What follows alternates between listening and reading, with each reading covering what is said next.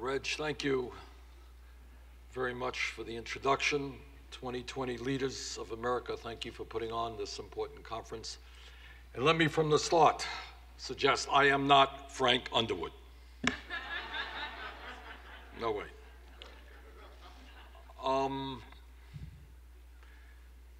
The issue you are talking about is wrenching the hearts of the American people. Consciousness on criminal justice reform has risen significantly in the last couple of years. A lot of that has to do with this kind of invention here, where for years a lot of crimes were being committed that were not being talked about. But now when they get videoed and they get on television, they are being talked about, and that is a very, very good thing. And it is clearly time that we start talking, as we have in this election, about the really disastrous effects of too many politicians trying to woo too many elections by locking too many people up. Now, throughout our lives, all of us can remember, we're going to be tough on crime, we're going to throw away the key, we're going to do this, we're going to do that. But all of that has resulted in an international disgrace, and I trust that all of you know it, that the United States of America today has more people in jail than any other country on earth, including China, which is an authoritarian communist country 4 times our size. And we as a people have to lay this issue right on the table, and that is that people in American jails are disproportionately, to a very significant degree, people of color. And that is the reality in America today, and that is a reality that has to change. Too many lives, too many lives are being destroyed, and together we are going to bring about major reforms of a broken criminal justice system. Let me start with an issue that is on everyone's mind, and that is the continuing struggle for racial justice in America. And let's start with the facts. These are not pleasant facts, but these are facts we have got to discuss. If current trends continue, approximately 1 in 4 black males born today, a child born here in South Carolina today, can expect to spend time in prison during his lifetime. This is an unspeakable tragedy. Blacks are imprisoned at 6 times the rate of whites.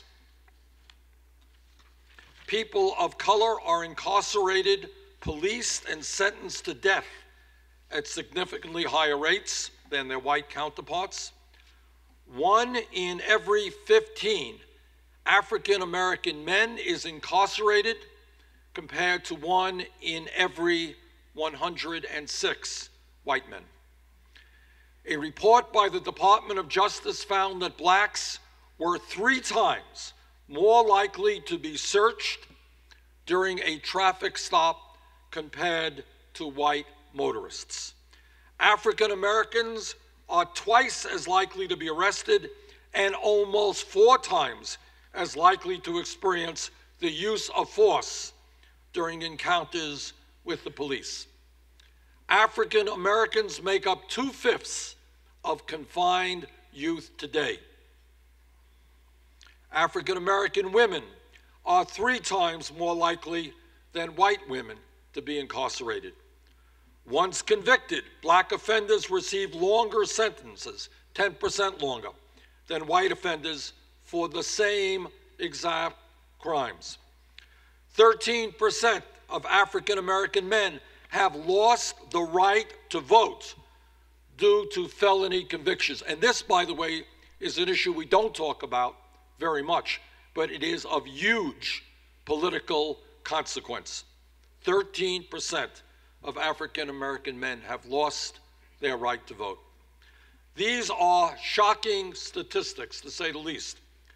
But before we even address them, we have to deal with the most urgent and obvious issue that needs to be addressed head on.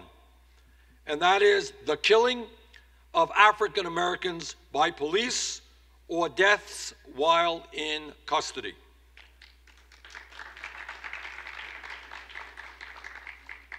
The seemingly endless stream of tragedies we hear about screams out for justice.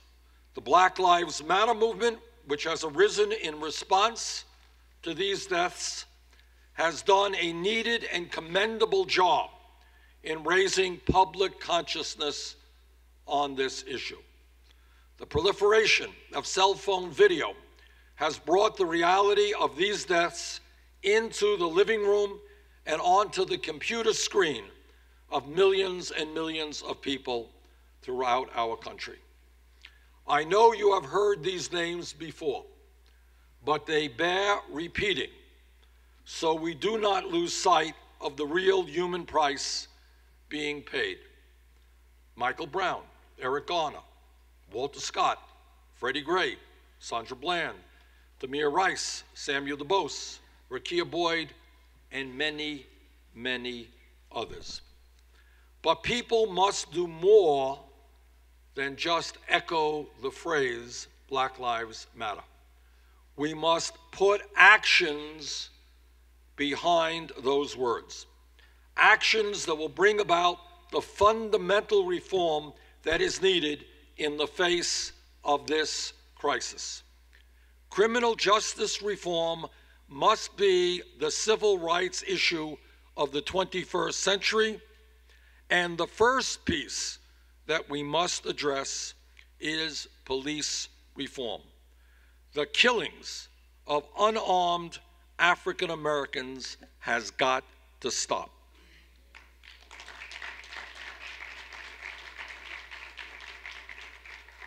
Across our nation, too many African Americans and other minorities find themselves subjected to a system that treats citizens who have not committed crimes as if they were criminals. A growing number of communities do not trust the police, and police have become disconnected, alien to the communities that they are sworn to protect. At the federal level, we need to establish a new model police training program that reorients the way we do law enforcement in this country. With input from a broad segment of the community, we must reinvent how we police America. A critically important component of this reform is a set of new rules on the allowable use of force. Lethal force must be the last resort, not the first resort. Police officers need to be trained to de-escalate confrontations and to humanely interact with people who have mental illnesses. Someone, and by the way, this happened in my own state of Vermont, not a minority. Woman called the police department because her mentally ill son was acting out. Son got shot and killed. And that happens all across this country. We also need police forces that reflect the diversity of our communities. And that must extend into the leadership of police departments and into the training departments. Clearly, we need greater civilian oversight of police departments and ongoing and meaningful community engagement. We need to federally fund and require body cameras for law enforcement officers to make it easier to hold them accountable. But we also must establish standards and processes to protect the privacy of innocent people. Our Justice Department must aggressively investigate and prosecute police officers who break the law and hold them accountable for their actions.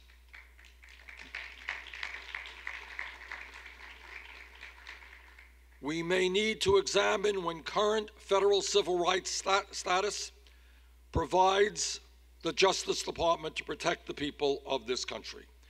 We need to require police departments and states to provide public reports on all police shootings and deaths that take place while in police custody.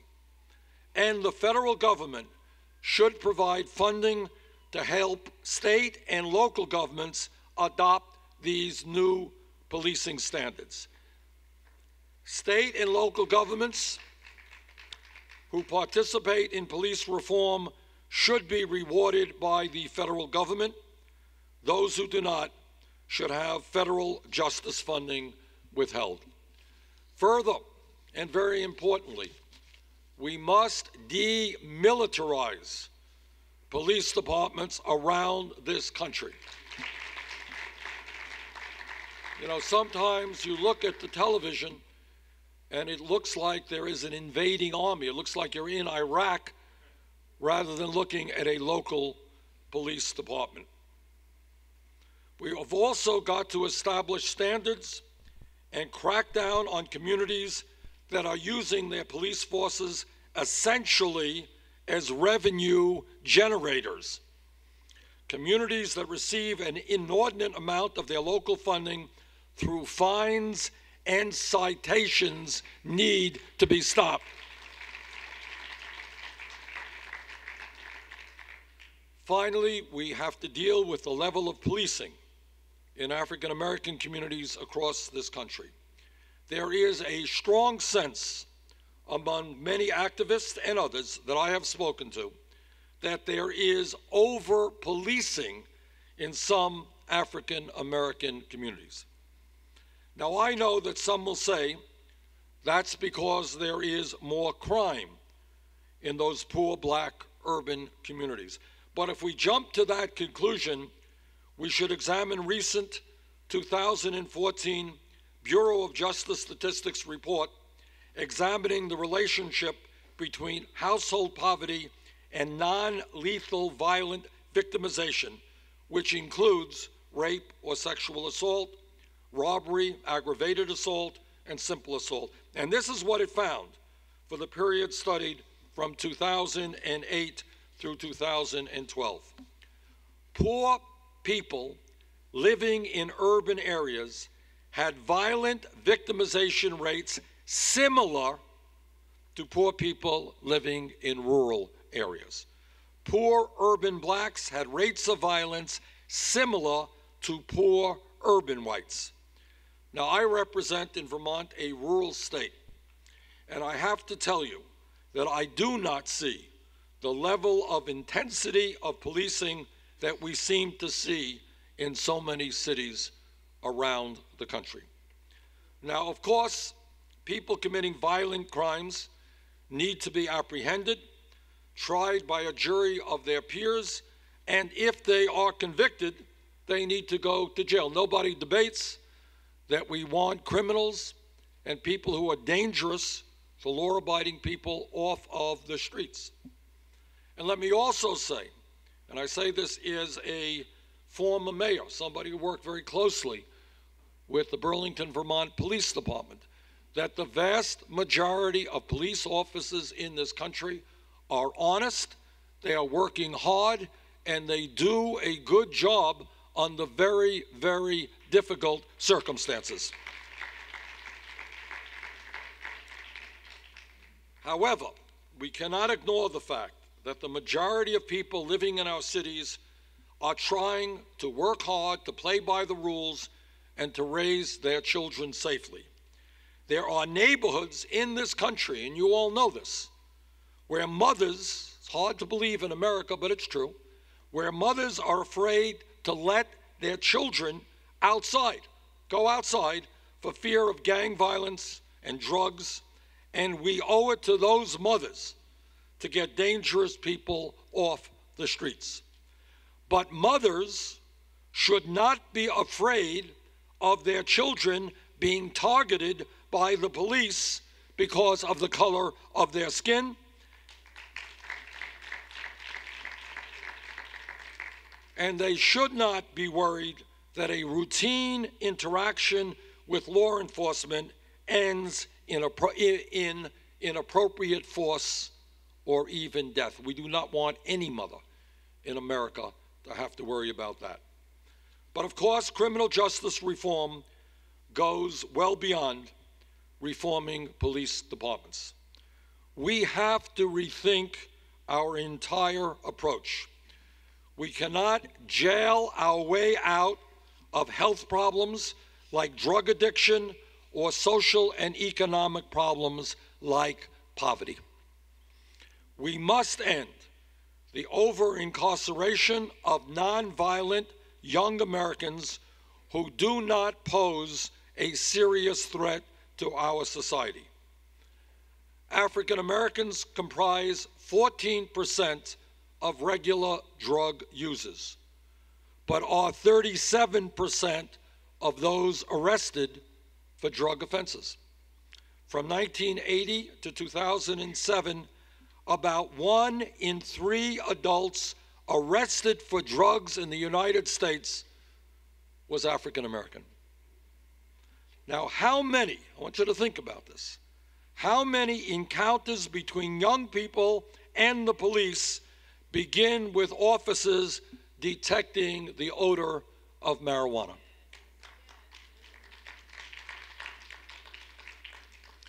It is unacceptable to me that we stigmatize so many young Americans with a criminal record for possessing marijuana, but at the same time, not one major CEO of a Wall Street bank whose illegal activities helped destroy the economy of the United States, not one of them has a police record.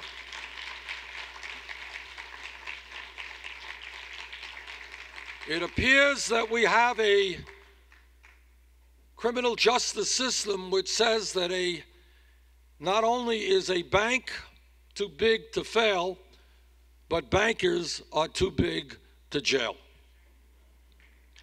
And by the way, all of that, the fact that hundreds and hundreds of lives of young people have been destroyed because they get police records for smoking marijuana, and the fact that no CEOs of Wall Street firms get police records, all of this has a huge impact upon people's attitude toward the government, upon justice, upon fairness.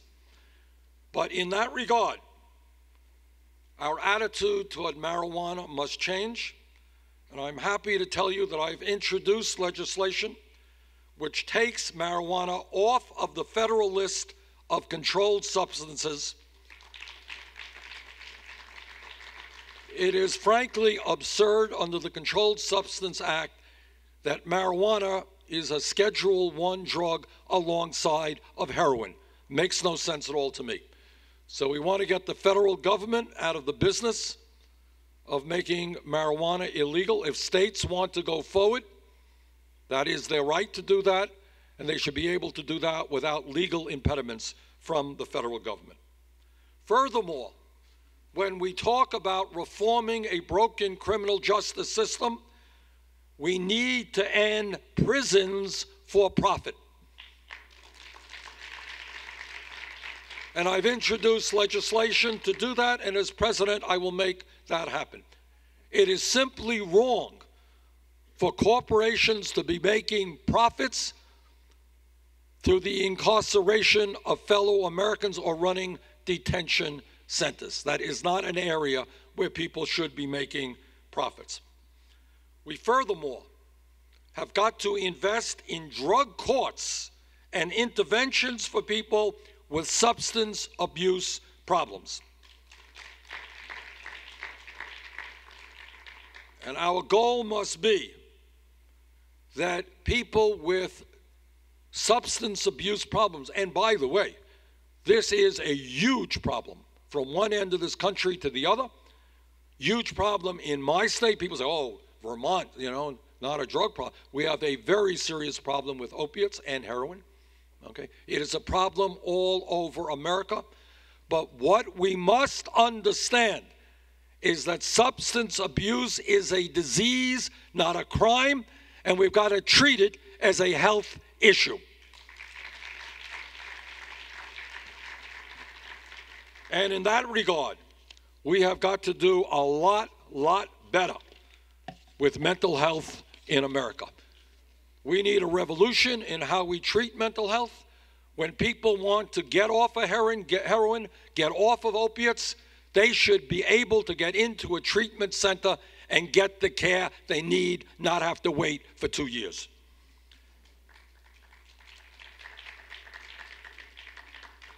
In addition, we need to end mandatory minimum sentencing and give judges the discretion to better tailor sentences to the specific facts of a given case. As you know, judges often now do not have discretion.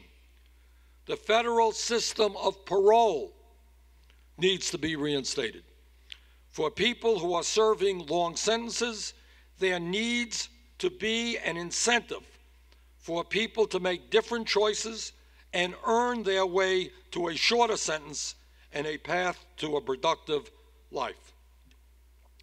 For people who have committed crimes that have landed them in jail, there needs to be a path back from prison. And that includes a restoration of full voting rights. Now, I don't have to tell you that by and large, we do a pretty bad job in making sure that when people are released from jail, they don't end up in jail again. Clearly, you don't have to be a criminologist to understand that if somebody leaves jail without job training, without education, without money, without housing, the odds are that they will fall back into the same environment that got them in jail in the first place. And that is a waste of human life, and that is a huge waste of taxpayers' dollars, and we have got to end that. And if we are truly going to move away from over-incarceration, there are a number of systemic issues that we must address, but let me just mention two of them now. The first is the disparity in education for children in poor communities and poor communities of color in particular. Black children, who make up just 18% of preschoolers, account for 48% of all out-of-school suspensions before kindergarten. And that just tells you how systemic this problem is. We are failing our black children before kindergarten. Black students were expelled at 3 times the rate of white children. Black girls were suspended at higher rates than all other girls and most boys. According to the Department of Education, African American students are more likely to suffer harsh punishments, suspensions, and arrest at school. We must address the lingering, unjust stereotypes that lead us to label black youths as thugs or super predators. Let me tell you just a story, if I might. Southern part of my state, there was a principal, she is retired, who was absolutely fierce and determined that kids in her high school would not drop out of school. She would personally kill them if they dropped out of school. She knew all of these kids. She assigned mentors who were available 24 hours a day, 7 days a week, so that if a kid had a family problem at 3 o'clock in the morning, there was somebody that kid could call. If a kid was dealing with drugs or getting involved in that, the mentor was there. The truth of the matter is, if we are serious about keeping kids out of jail, if we are serious about making sure our kids are in school or have jobs, yes, we can do that. We do not need to allow millions of kids to fall through the cracks, to hang out on street corners, to get into trouble, to end up in jail, and to see their lives destroyed.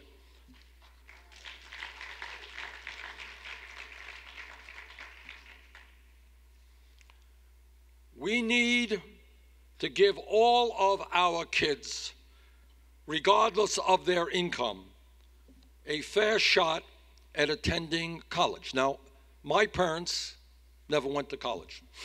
My dad dropped out of high school, my mother graduated high school. And in our family, which was lower middle class, we didn't know many people who went to college. That's just the way it is. There are millions of kids in this country whose parents never went to college. They don't know anybody who went to college. And the idea of getting a higher education is about as meaningful to them as going to the moon. It ain't gonna happen. And that is why I have introduced legislation and will make happen as president, a process by which every public college and university in America is tuition free.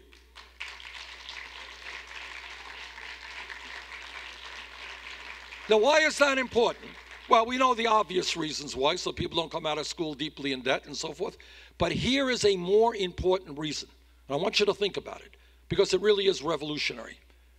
What it says is that every child in America, whether in my hometown of Burlington, Vermont, or here in Columbia, South Carolina, if you do your schoolwork well, if you pay attention, if you are serious about school, you will be able to go to college regardless of the income of your family.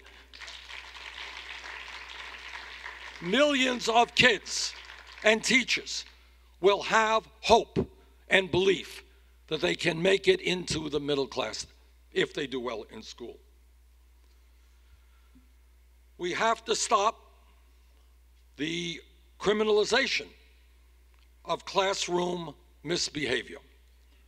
Who in this room was not horrified by the video that we recently saw of the resource officer throwing a young girl across the room right here in South Carolina? There is a pipeline from school to jail that we have to turn into a pipeline from school to a promising future. The second issue that we have got to deal with, because all of these issues are interrelated, they have to be dealt with in a holistic manner, is the issue of poverty. We are living today in the wealthiest country in the history of the world. But very few people know that, because most of the wealth, almost all of the wealth, and almost all of the income being generated today goes to the top 1%.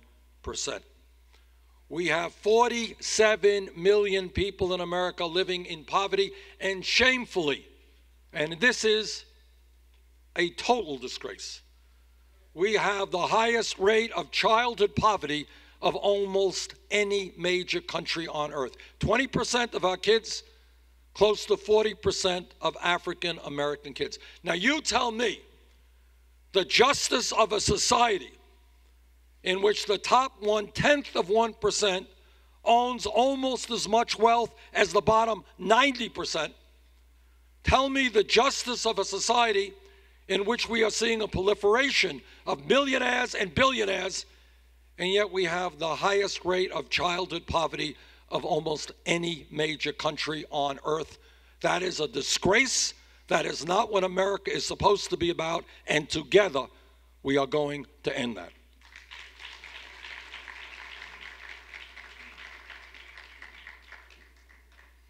We live at a time when most Americans don't have $10,000 in savings. Imagine that. Wealthiest country in the history of the world, the majority of people in this country do not have $10,000. What happens if you have an automobile accident? What happens if you get sick? What happens if there's a divorce?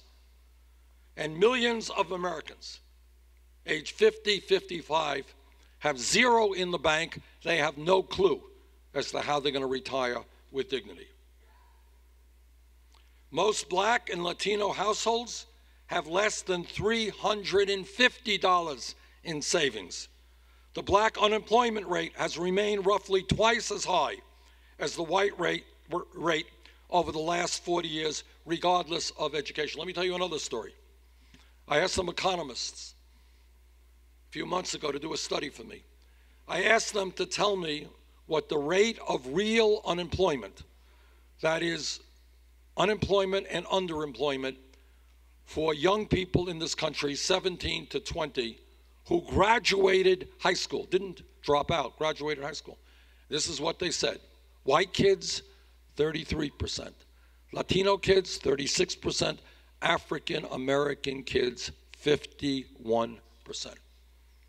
That's an entire generation of kids graduating high school, want to get their feet on the ground, want to get out of the house, want to start their adult lives, nothing out there for them.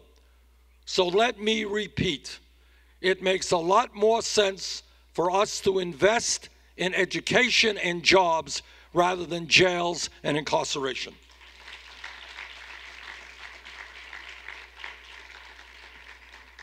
Now, I won't give you a long speech about how we deal with the collapse of the American middle class and 47 million people living in poverty, but this is what I will tell you.